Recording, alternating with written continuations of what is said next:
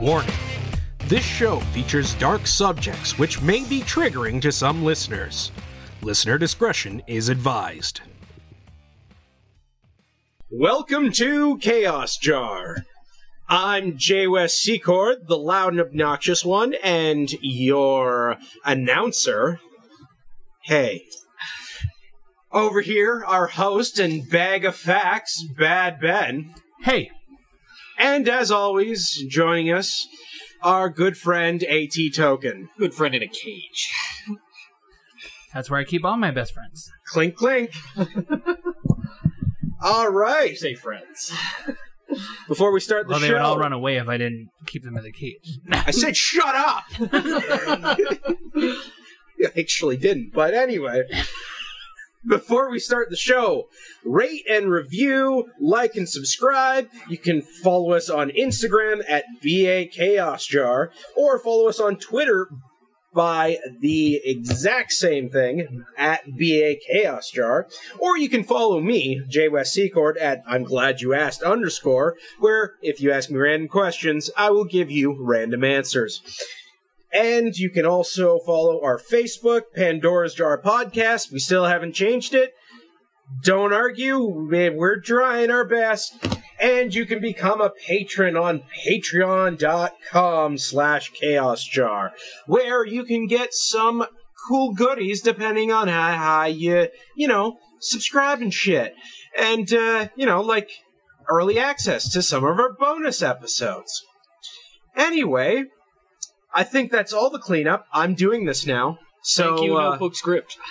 Shut up. And all that's in the show notes at the bottom. Oh, fine. It's in the show notes in the bottom. Make sure to tell them, or they don't know where to look. We gave you work, and it's still redundant. Yes. Okay. Perfect. All right. Shut up, Ben. What's going in the jar today? Well, today we're going to talk about an actual pretty recent thing that's happened, and we're going to talk about Daniel Lewis Lee and Chevie Kehoe. Oh, man. I love those guys in those movies, right? Love Chase. That would be Chevy Chase. Oh. And Daniel Day-Lewis, I think. Didn't he retire? Yeah, he just won an Oscar for Lincoln. Well, that was a couple of years ago, I guess. Yeah, I would think that would be that movie is a... Whatever. Sorry. That was the last thing I remember him in. Okay. I was in theater school. We had to go watch it for research, I guess. Did you also watch Milk with Sean Penn? No.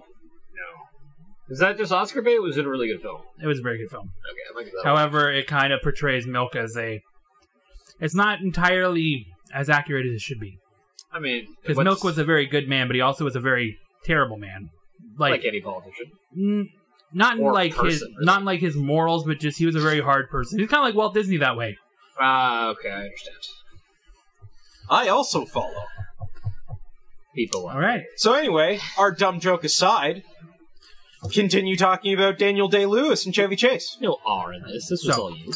It's actually Daniel Lewis Lee and Chevie Kehoe. Sorry, I didn't realize it was the guy from Dumb and Dumber. Yeah. Totally. Anyways, so, quote, "I didn't do it.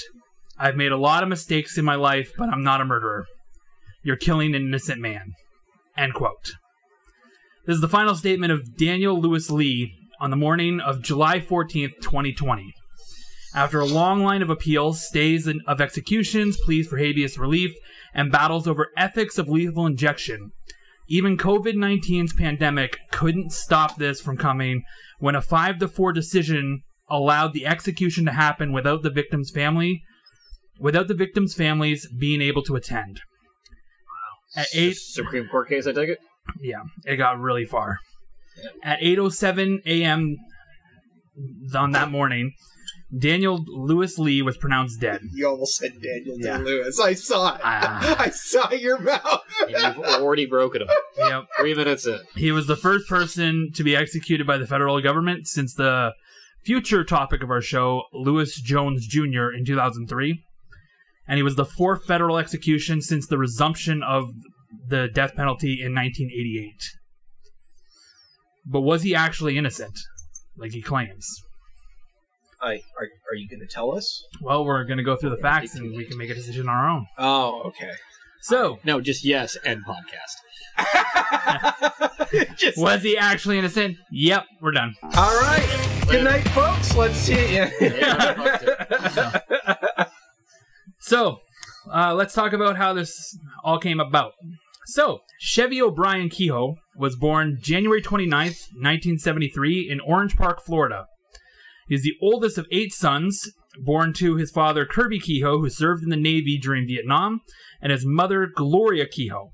Are they Irish or just a big old family? I have no idea. Probably Newfies.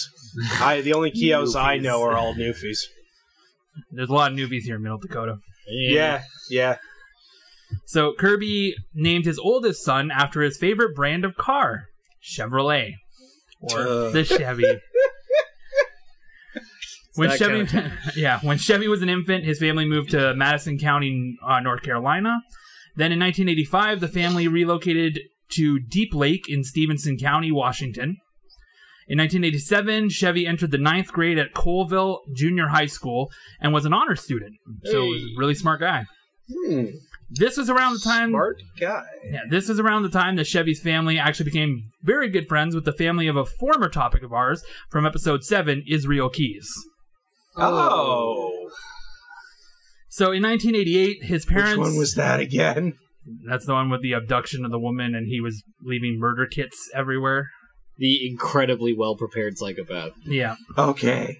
I'm pulling back. Oh! Yeah, I remember that guy. Wow, that was a crazy episode. You should go back and listen. In 1988, his parents pulled both Chevy and his younger brother Shane. That's spelled with a C-H-E-Y-N-E, not Shane with an S-H. I don't know why they're all named Like kind of mountain? Pardon? Like the mountains? I guess. That's Chain, as far as I'm concerned. And he would be Chevy. Chevy Chain. Yeah. Oh my god, that sounds like an action movie star. Chevy Chain is the wrestler. Oh, wait, no, that isn't. That is an actual movie. That's a drama. Yeah, I'm aware. Starred Mickey Rourke. Fuck off. Read your story. Originally Nicolas Cage, but that went terribly. Oh, anything with Nicolas Cage would go terribly. Well, he pulled out of the project midway through filming to film something else, and it went terribly for him. And then Mickey Rourke had this small resurgence. So, would that not like be a brutal penalty for doing that? That's massive. We should all be glad when Nicolas Cage pulls out. Yeah. Said his wife. Thank you. So, being family friends with the Keys family, his family was obviously engraved in the same upbringing and that religious white supremacy anti-government movement that they had. Mm-hmm. So the people of Colville actually remember Kirby, his father, as being an arrogant man who always seemed to be scheming. He also was always trying to recruit people into white supremacy and handed out a ton of racist material. Plus, he just didn't like penguins with hammers.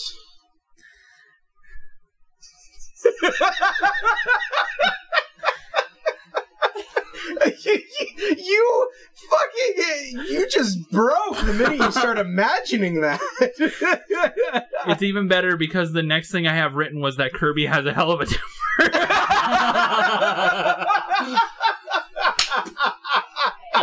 Yes.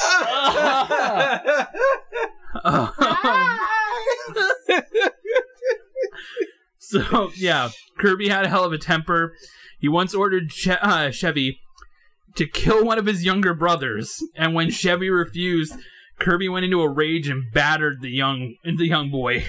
How old was he? Stop laughing. This is serious. Around like 14 years old or so. Yeah. Was there a reason given for that? No, it just says that there was an altercation that happened. Like, Kill your brother? Yeah. I'm mad at him? And then when you say no, he's like, now I'm mad at you! I shouldn't laugh at that. It's so absurd you have to. So, anyways, this brought Chevy to run away when he was 16. My God. And he actually sought help from adults around him, so like teachers and so on, that were more engraved on what he says as on the grid because they're anti-government, so they're trying to live off the grid. Any relation to the like boogaloo thing we hear about? I guess a little bit. Same idea, I guess.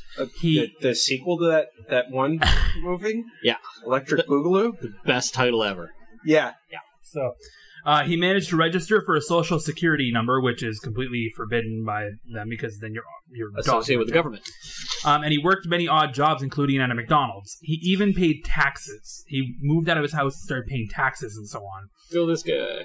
He tried many times to save his younger siblings and from his parents, using law enforcement and teachers and so on, but nothing ever really came of it. They just kind of let it go. He eventually reconnected with his family and actually adopted their white supremacist views. Ah, shit. Ah, god damn it! Yeah, I was rooting for the guy up to that. Kehoe married a woman named Karina Gum, and the couple had 3 children. He also married a second woman named Angie Seidel, sometimes known as Angie Murray. I don't know why there was 2 names that were listed, but there was a hell of a lot of articles going back and forth. Angie Murray sounds like an Old West name. Yeah. Also polygamist? Yeah, they have a polygamist, culture. He married Angie, actually, in 1993. They didn't say when he married Karina. But the relationship with Angie dissolved after 54 days. In 1994, the Kehoe family moved into the wilderness of the Ozark Mountains in Arkansas. Good things happen there. In the Ozarks, the Kehoe family became friends with William and Nancy Mueller, who lived in the area. And William was actually a former arms dealer. He actually sold guns and so on. He's also apparently an FBI informant. Is this the plot of Ozark? Because that got really close there for a split second. Yeah. Well, what I find interesting is that William Mueller is actually he actually was a former vet, just like Kirby Kehoe, and he was an amateur gun dealer, and he had strong anti-government views, yet he was also connected to being an FBI informant. So more common than you'd think, because it gives them an out. Yeah. Plus, the federal government, most governments are tied to arms sales for a number of reasons that should be pretty obvious. All right. Yeah, very obvious. Completely. So, yeah.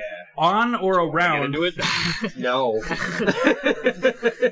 So, on or around February 12th, 1995, while Chevie was visiting his family in the Ozarks, he and Kirby went to the Mueller house.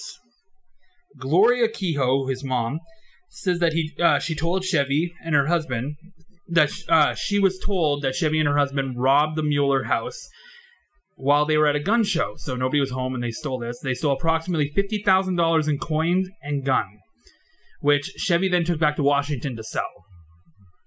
Like antique coins or something, or just cash? What are you just basically cash. Oh, okay. Coin. Yeah. I don't live in Super Mario World, so I don't hear that too often. No, you've never... Really? No.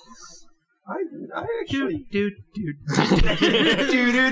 So we got Kirby and Mario. This is how we get canceled. We're going to get sued. This is slowly going to become the Smash Bros. Cinematic Universe right here. Yep.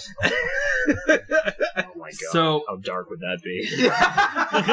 And they're all serial killers. That's the true story. So later, Chevie actually actually says that this robbery was actually concocted by both his father, Kirby, and William Mueller as an insurance scam, and it just kind of went badly. They concocted a scheme where Kirby would steal the guns and other items from the house, and Mueller would report it as a fake robbery to collect from insurance. However, he saw cash and decided to take it. Yeah, when the police later asked Gloria Kehoe whether the robbery was staged, she said that, quote, "It crossed my mind." Apparently, the insurance claim kind of went badly, though, because the insurer refused to pay for any of the materials that were stolen. So after this, Kirby and Gloria traveled back and forth by car between Arkansas and Washington. They sold the property in Arkansas and registered the sale under a fake social security number to avoid payment and taxes, and remained off the grid. So Kehoe, Chevie Kehoe, actually became part of this plan and he kind of devised it, and then his family kind of joined in, and more people in the community joined in. And the plan was known as the Aryan People's Republic, or the ARP. Oh, wow. It's a militia that was supposed to bring down the U.S. government and actually form its own country. Mm. And it was kind of sided up with like the Christian People's Empathy Group or something like that. I have a hilarious little bit of connection to this in a story I was just reading. I mentioned to you guys before, I'm not sure if we said this on air, but I got my the new Mask comic book series. Mm-hmm. One of the characters who was the former partner of Kellaway from the original comic book, he ends up refinding the mask in like 2020. Okay. And he actually goes on a crazy killing spree of the group you just mentioned. ARP? Yeah. Like, it's legit. I'm like, I didn't know about it at the time, so like, I was just like, oh, this is obvious, like, white supremacist group, guy's black, wants to kill them, right? Makes sense. But to hear this, I'm like, oh, now I see where they got that detail. Real. That was really cool, actually. Yeah. So, it was through this militia movement, the ARP, that he ran into Daniel Lewis Lee in 1995. So after the robbery of Mueller. Mm. So Daniel Lewis Lee was born January 13th, 1973 in Yukon, Oklahoma. His family, there's not a lot of details behind it, but apparently it was very neglectful and very abusive. Like, just a long line of bad things. Including on July 24th, 1990, a 17-year-old Lee struck Joseph Wavra III, and then once the man had hit the ground, began kicking him repeatedly. Lee's cousin, John David Patton, helped Lee put Wavra in a sewer tunnel. The two then robbed the man before Lee handed Patton a knife, which Patton used to kill him. Like, to kill the man that, like, Wavra, that they... Yeah. Was this an impulse thing or plan? No idea. John Patton was given life without parole for the murder. Lee would take a plea deal for the robbery and was sentenced to 5 years imprisonment on December 2nd, 1990. Must have had a flimsy case, I guess. Yeah, so then he obviously got out. Yeah. In 1995, he became affiliated with Chevie Kehoe. And in May of that year, he was actually convicted of carrying a concealed weapon and was given 6 months probation. So, when Kehoe and his father actually robbed Mueller, Kehoe took everything back to, like, all the merchandise back to Spokane, Washington, and he took it to a hotel known as Shadows Motel. Shadows Motel plays a big part because it's where he seems to hide all his stuff. What a like ominous name. I was gonna say, like, way too obvious. It's like the name you give like the evil bad guy's lair in some TV show or comic. The Shadow Hotel. I wonder where they are. You guys associate shadows with bad things. It's not necessarily true across the world, though. That's fair, but like in most cases, though, in those scenarios, you hear shadow, and you're just like, usually it's equipped to villainy and whatnot. Shadow Lou from, like, Street Fighter. Fair enough. I know where you're coming from. Yeah. Shut up. Get back in your cage. Never left. Clank, clank, clank, clank, clank, clank. So, when he took it back there, by the way of the Christian Identity community in Elohim City, Oklahoma, this is where Kehoe meets another character known as Ferran Lovelace. Seriously? Lovelace. Oh, okay. So, it's turning into a film noir all of a sudden. Yeah. Well, I think of Wild Wild West when I hear that's exactly what I had to. I was like, yeah. In June 1995, Kehoe and Ferran Lovelace kidnapped and robbed Malcolm and Jill Friedman, a Jewish couple. So obviously the white supremacists hate Jewish. Yeah. Who owned a store in Colville, Washington, at which Kehoe was once employed. Kehoe and Lovelace robbed the Friedmans of more than $15,000. Kehoe retained the majority of the money and distributed the remainder to Lovelace and Kirby. Both Kehoe and Lovelace bought real property near Priest River, Idaho, in the respective portions of the proceeds of the kidnapping and robbery. They kidnapped a couple. And then bought property there. Yeah. Hey, we're your new neighbors. That feels ballsy as fuck. That's not what I would say, but okay.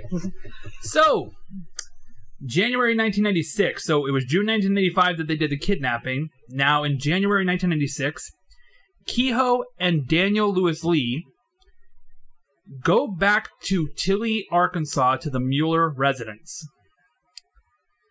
They pose as federal agents and go inside of the house.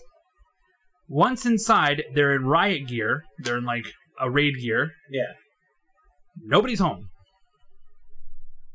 Empty house. Like, there's stuff around, but the family's not home today. So, William Mueller and his wife Nancy and her 8-year-old daughter Sarah Powell, so she has a kid from another marriage, return to the house and are overpowered by Kehoe and Lee, who are posing as federal agents, who are here on a raid because reasons. Guns. God, And- I'm more wondering how awkward it was they showed up. No one was home. They're like, okay, let's fix the door and wait for them to show up. And they're just like sitting in a car going, well, now It's what? funny because when I read this, all I could think about was, like, you know, what serial killers are doing when they're waiting for you to return home. I wonder where they are. I hope they're okay. I hope they're okay. I'd feel bad if they weren't. Oh, they're so caring. So to a very sharp point. Yeah. So they incapacitate William and Nancy, and then Kehoe and Lee question Sarah Powell, the 8-year-old, regarding the location of approximately $50,000 Mueller had in his possession, plus where the guns and ammunition are. Why not the adult? Well, because the adult can fight back. So after taking Mueller's money, so coins, arms, firearms, ammunition, all this kind of stuff, they managed to get away with about $50,000 worth of actual cash and gold, which is about $81,000 now, and then the other stuff they can sell. So after getting all this, they then put plastic bags over all of the family member. They get a stun gun and stun gun all 3 victims. Then put plastic bags over their heads and then duct tape them shut around their necks to suffocate them. Yep. They then, so Lee actually refused to kill the 8-year-old, so Chevie did it himself. Chevie and Lee then loaded the bodies into Chevy's GMC pickup truck. Just like the real Chevy Chase. This guy's a complete asshole. Yeah. Different scales. Debatable.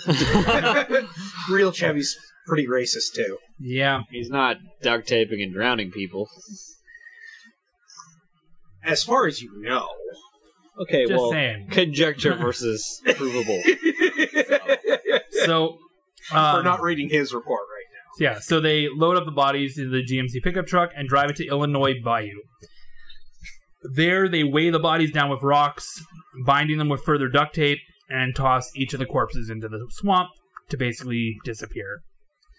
The corpses were discovered in Russellville, Arkansas, in late June 1996, in Lake Dardanelle, by a couple fishermen. So they then returned to Spokane, Washington, and around January 14th, 1996, they start to sell all the stolen materials. Kehoe then moved around the country a little bit to take off heat. He stayed at his parents' residence in Yak, Montana, which is a great name. Yak, Montana. He and Shane then traveled to Arizona, then to Texas. In all the states, Kehoe, as well as the other members of his family, sold these guns, got rid of the property. While in Texas, Kehoe actually confessed his role in the murders to Shane, telling him that he and Lee wore federal Officer Raid Jackets, Caps, and then ambushed the Mueller and Powell. And then he described the manner in which they killed the family and disposed of the corpses. Sounds like whatever partner this Chevy guy has always eventually just gives them up. Yeah. Because they're like, man, I was working with this guy, and he's a complete asshole, and I don't want to deal with it. That's also why Chevy Chase left the casting community in season 4. So... just had to squeeze it in, huh? It worked out too well! Did you hurt yourself with that reach? No! I think he sprained his shoulder. That was nuts. Like, I sat here waiting for it, too. I was like, he's gonna fucking say it. Like, you know what's funny, though, is I only realized I was saying it, like, I didn't expect to go there, but as I started to say it, I was like, oh my god, this sounds very familiar. Oh shit. I like that you hit it from yourself. Yeah, I have to. We're doing it. We're doing it. Oh man, I was like, oh shit, now I have to do it. So... He's like an addict. I know.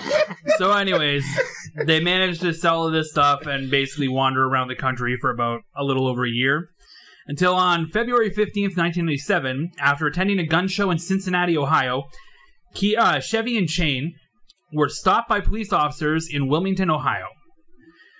J. Harold Harker, which is amazing, and Deputy Sheriff Robert Gates stopped the vehicle, a blue Chevy Suburban, His namesake. for driving too slowly and errantly on the road, and found license plates registered. A registration had expired. The brothers had also failed to produce any driver's license. Chevy, the driver, complied. And the car. Yeah, complied with the officer's order to get out of the car, but warned him against touching him. And when he tried to search him, so basically he got out of the car, but then was like, "Don't search me, like don't touch me when you're searching me." Like he warned the police officer to not touch him when he's searching him. So the first thing we're going to do is... Yeah. So, the deputy noticed the troubled state trooper was having with Chevy and stopped to help. As one of the officers called for a tow truck to impound the vehicle, Chevy suddenly began to dash back to the vehicle with the officers in pursuit. So he's running away from the officers back to the car that's about to be towed. Yep. The officers had pinned Chevy to a patrol car and tried to subdue him when Shane, his brother, produced a handgun and just opened fire. And I saw that one coming. This allowed Chevy to jump back into the Suburban and escape. Shane himself fled into the nearby woods, where police would search unsuccessfully for him for an entire day. Yeah. Sounds like they didn't put much effort, especially the way you said it. You're just like, they searched for him unsuccessfully for an entire day? So the shootout was actually recorded on the trooper's dashboard camera, and you could find this online. Like, it's a fucking insane thing. Like, it's insane to see. It's like 30 seconds of paper. Yeah, it actually was on, like, America's Most Intense Things or something. Like it's on, like, a video thing that was happening for a while, but it looks crazy. Your eye had a twinkle when you said it was that. so good. So, you know how we were talking about Joe Exotic earlier, like that good.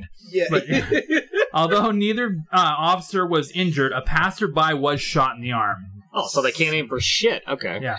They're just stormtroopers. Yeah. Most people are, cops included. Yeah. So Chevy ditched the Suburban and then escaped on foot. A search of the Suburban later revealed property belonging to the Muellers, along with federal raid jackets and caps used in the robbery and murders. They kept it that long? Yes. Ugh. Because why would you give it up? It's actual stuff that you can use in other raids, and I'm sure they've pulled this stunt before. They probably didn't kill the other people. Don't mix and match. Don't put it all in one place. So both Chevy and Shane... You are so considerate. So both Chevy and Shane stole cars and drove west. They met up. Kirby met up with Shane in Wyoming, while Chevy met up with Gloria, his mother, in South Dakota. The family reunited in Utah, and in June of 1997, Shane ended up turning himself into the police. He actually just got up the one morning when they were working on like a ranch and stole the family's car and drove to the police station and turned himself in. He crack or something? You know, I guess so. honestly, you can't be surprised. We heard earlier when he confessed to all that shit. It's the same one. Like, he seems like the guy who's not gonna... He's not strong. Well, this is his brother. This isn't Chevy, the one who committed the murder. This is That's Shane. what I'm talking about. Yeah, because when Chevy committed the murder, we were talking about how Shane sort of just gave him up and what happened and whatnot. Yeah. Did I mishear something? Or? I think so, because we're talking about, like, because it's funny because Daniel Lewis Lee was the one that committed the murder with Chevy, according to court documents. Yeah. But Chevy kind of just ditches him. What Lee got for that robbery was literally $4,000 and a pistol. Jesus. Out of $50,000, he got one pistol and $4,000 for this whole thing. Oh, okay. Does Mueller ever factor into this story again? So Mueller's dead. Oh, okay. Like Mueller, both him and his wife and her daughter are dead. The plastic bags? Yeah. So Just curious if there's more to it or not. Every time I hear Mueller, I think Ferris Mueller. Mueller. Yeah, Mueller. well, he's Either that definitely or not the coming guy back. who tried to impeach Trump. Yeah. So, anyways, shortly after Shane goes down there, he provided the police with paint samples from the Suburban, and the paint matched what was stuck onto the duct tape that was used in the Mueller murder. So that places this Suburban at the crime, which whoever was driving it at that time is part of this crime, obviously, and it belongs to Chevy. So it puts all of this together. Shortly thereafter, Kirby was arrested on gun violations, but was released pending trial. Gloria was contacted by ATF agents in Spokane, stating that she had begun to fear for her life because she knew too much. So I'm afraid my son's going to come and kill me. So she reached out to them? Yeah. Okay. She provided information that led to the discovery of more of Mueller's property in storage units near the, rented by the Kehoes, including numerous weapons and key-fitting handcuffs that Mueller was wearing at the time of his death. So they found a key that would match that handcuff. Gloria also told officers that both Kehoe and Lee had confessed their roles in the Mueller murders a month after it happened. So he didn't just confess to his brother Shane, he confessed to his mom that we killed these people. So Kehoe, Lee, and Kirby were among APR members that were indicted on December 12th, 1987. Obviously, Shane's already in custody for his attempted murder of the officers in the shootout. APR. Yeah. And then they turn in Ferran Lovelace for that kidnapping thing. Apparently, he had something to do with this as well. Shane Kehoe was sentenced to 24 years for weapon violations and attempted murder in the Ohio shootout. I feel like 24 months would have been a fucking great deal. Yeah, Kirby pled guilty to conspiring to violate RICO, which is a type of not using religious rights or something like that. Not RICO, the anti-gang law? Yeah, it's kind of like that. It's a anti-religious enterprises for profit and stuff like that. Okay. Same idea, just... Yeah. Okay. And he completely cooperated with the authorities. Just gave him everything. Fair enough. On February 20th, 1998, Chevie Kehoe pled guilty in the Ohio State Court to felonious assault, attempted murder, and carrying a concealed weapon related to the February 15th, 1997 shootout. This also gave them the ability to search the truck even further, kind of thing. In 1989, Kehoe was then convicted in a federal court on for the January 1996 murders of Mueller, both Muellers and Powell, the daughter. He received 3 life sentences without the possibility of parole. Kehoe's mother, Gloria, and his younger brother, Shane, served as prosecution witnesses, so they testified against him at the trial. They had both kept everything secret until he got caught, so they had managed to capture him. Fron Lovelace, the one that did this whole thing, he was sentenced to death. So I don't know what kind of connection he had with this murder. It's never said in here. And even when they talk about the story, it's just Chevie and Daniel Lewis Lee that get this the most. But I don't know if the death penalty comes from the kidnapping, but I've never seen kidnapping be a death penalty offense kind of thing. Maybe there's more to Lovelace's side of the story. Yeah. Or he pissed someone off. Well, there is like a little bit of evidence in this too that perhaps he was the one that joined Chevie on this thing, but we'll talk about that in a second. Either that or he built a giant mechanical spider. Yeah. Will Smith had to stop him. Yeah. Will Smith and the other one. Yeah. The other one. The other one. All right. As if he's not an actor in his own right. I forgot his name. I get him mixed up with another actor. So, when Kehoe was... What the fuck? All right. Oh, did your computer flop around again? Yeah, it just threw me off. Anyways, when Kehoe was sentenced to life imprisonment, local prosecutors planned to pursue a similar sentence for Lewis Lee.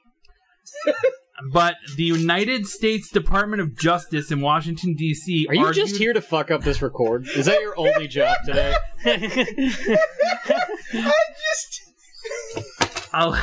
Fucking useless. Ugh.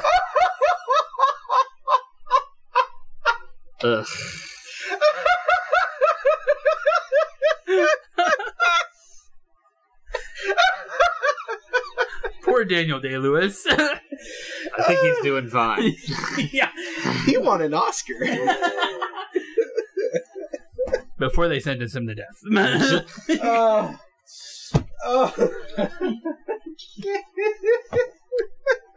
You gonna be okay? Yeah. Are you? Yeah, I'm fine. Anyways. No professionals. So, they wanted to pursue a life imprisonment for him as well. But they were directed by the United States Department of Justice in Washington, D.C. to push for a death penalty. So, Chevie is considered the ringleader of all this, and it's openly stated. And they actually describe a lot, in a lot of documents, that Lee is literally just, and this is an exact quote that's in like so many of them, a loyal dog. That's literally how they describe him. He's just along for the ride. Yeah, but so gleefully or as a pawn? Well, he'll do whatever Chevie asks him to do. So and he, like, the fact that he took $4,000 and a pistol as payment out of a $50,000. Yeah. Like, that's nuts. It is not an equivalent relationship by any stretch. Yeah. So the U.S. Attorney Paula Casey requested the U.S. Attorney General to withdraw the capital punishment, but was told by Deputy U.S. Attorney General Eric Holder to continue seeking the death penalty. So they're just pushing for this on this guy. What territories are we in right now? This is in Washington. This is actually a federal case now. Oh, okay. So we're in Washington. Yeah. So, Lee received the death penalty on all 3 counts of the murder in aid with racketeering. So they used that as an aggravating circumstance, that it was a racketeering robbery. And then they just branched out and nailed him on everything. The mother of Nancy Mueller, so the wife, Earlene Branch Peterson, pleaded for clemency to spare Lee's life and stated, quote, "I can't see how executing Daniel Lee will honor my daughter in any way. In fact, it's kind of dirties her name because she wouldn't have wanted it anyways." End quote. This seems like an odd response, but okay. Some people. I get it. I get it. If you were that nice. I actually don't believe in the death penalty. Maybe it'd be different if I witnessed the person killing. It really is, because I didn't either, and I've clearly gone the other side of that. Yeah, but I find they fuck it up way too much. Oh yeah, in terms of procedural execution, I'm totally with you. That's a complete nightmare, and that should really stop. So there was an interesting piece of evidence that Lee put forward a strand of hair was found inside one of the FBI caps. They had linked the other cap to Chevie, but in this other one, the FBI cap had a strand of hair, and he kept requesting, like his attorneys kept requesting for the strand of hair to be tested during and after, before and during the trial. But it never was. Like, it never was during the trial. In fact, it took so long to test it that by the time it finally was, it was 2007. Was it used as a key piece of evidence? No. Oh. So it came back, when they tested it in 2007, it actually came back as not belonging to Lee, which dissolves his physical presence in this crime. However, at a 2008 appeal over this evidence, the court rejected the new evidence, and That's political. they found that it was not prejudice to the forensic testimony, which is completely bullshit. It is completely prejudice to the forensic testimony. So his execution was very much just a spectacle for the government and for law enforcement. Because it's their first death penalty case in how long? So they have to make it stick. Yeah. What a shit show. So, literally, the victim, all of the victim's family members are coming out in, droves and begging to spare him. Like, they're writing the governor, but the governor can't do anything about it. It's a federal crime. Governor, yeah. So, who do you appeal to on a federal level? You have to just keep applying to the Supreme Court. There's no state. Oh, okay. So Kehoe had alleged that his father and Mueller... Oh, sorry, I already spoke about that with the insurance scam, but that was part of what he used in his court proceedings to...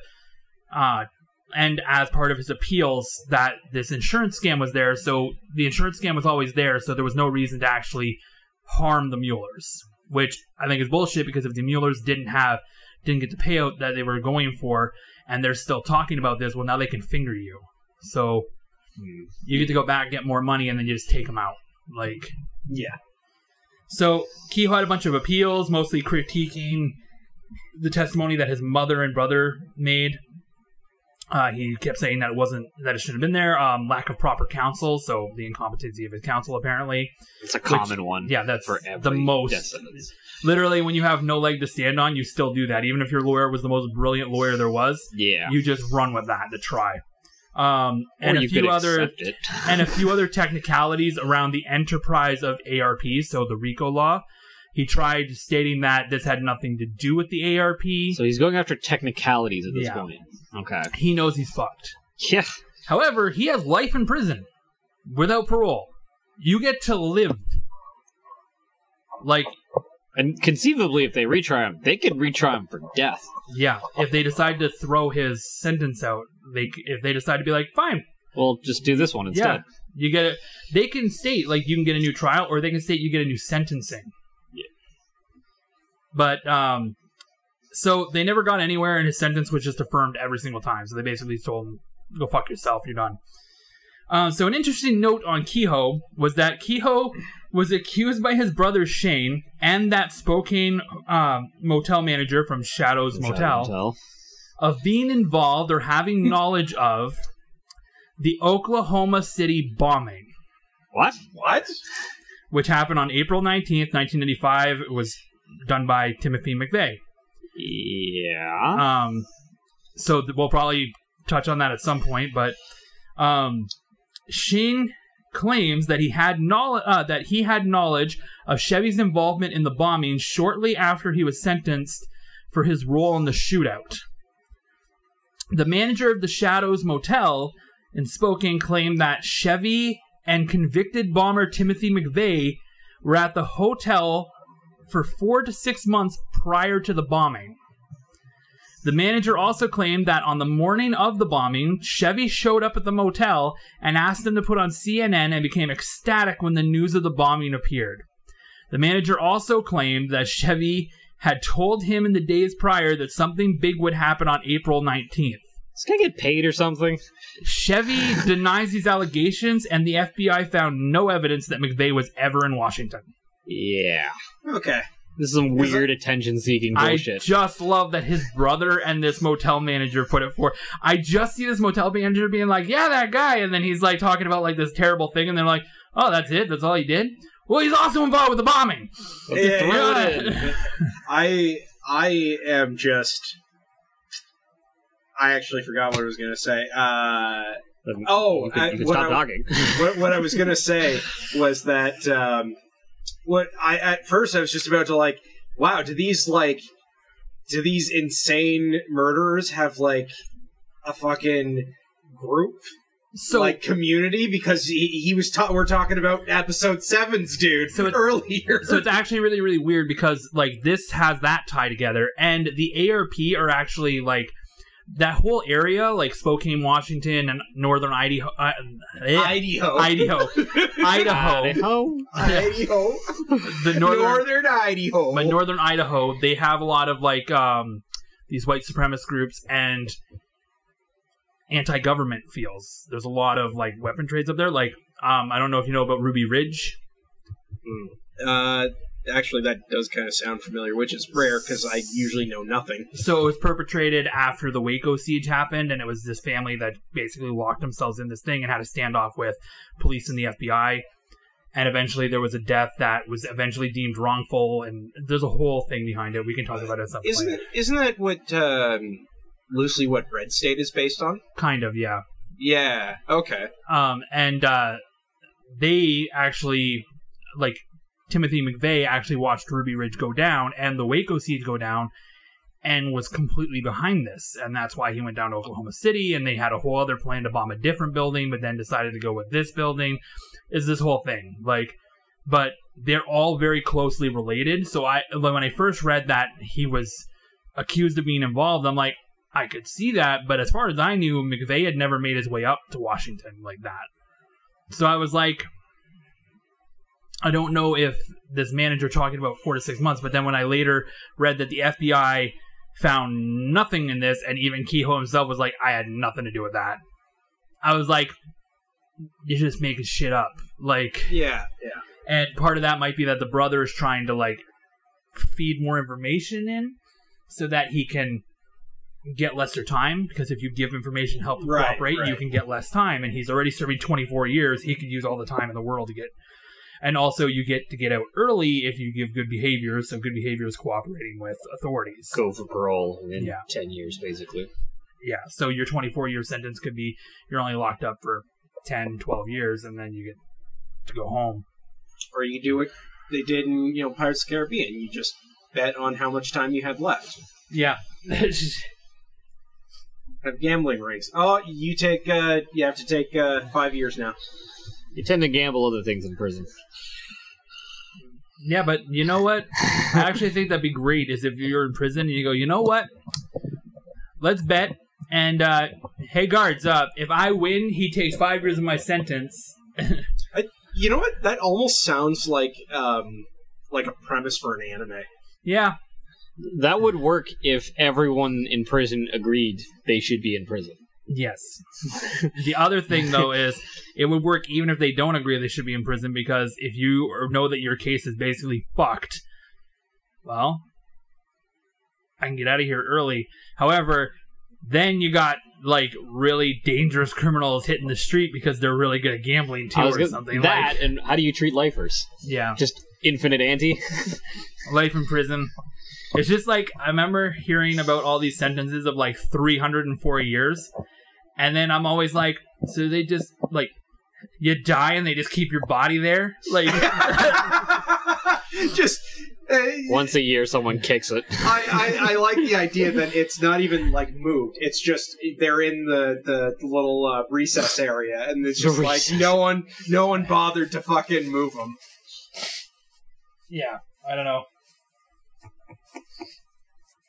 Honestly, though, that sounds like a pretty cool premise. I kind of like that. Like, someone gets falsely accused, but they eventually go into prison, and now they have to, like, in order to get out, they have to try and bet and everything. But here's the thing, too. How would you bet the death penalty? Well, that's the thing. Holding a knife. Yeah. You would it'd probably be an instant death. If you're on the day of your death penalty, you can gamble someone on that day only. But if they and you can pick anyone. If that person loses, they're killed instead. Who would take that gamble, though? No, the idea is that the person who is on death row can choose anyone and the other person has to accept. We can do this in the overflow afterwards, but I did crazy killing people system. I do like. Well, we'll talk about it in the overflow. I have the whole thing about that what is more terrifying, knowing when you're going to die or when not knowing when you're going to die. Like, anyways, we'll wrap it up there. Anyways, the main story over. That's the main story. Oh, okay, cool. Well, somebody wants to talk. So remember to rate and review, like and subscribe. Instagram at BA Chaos Jar, which is also our Twitter at BA Chaos Jar. And you can reach me at I'm Glad You Asked _ You can also follow our Facebook, Pandora Jar Podcast. It will be changed eventually. Shut up.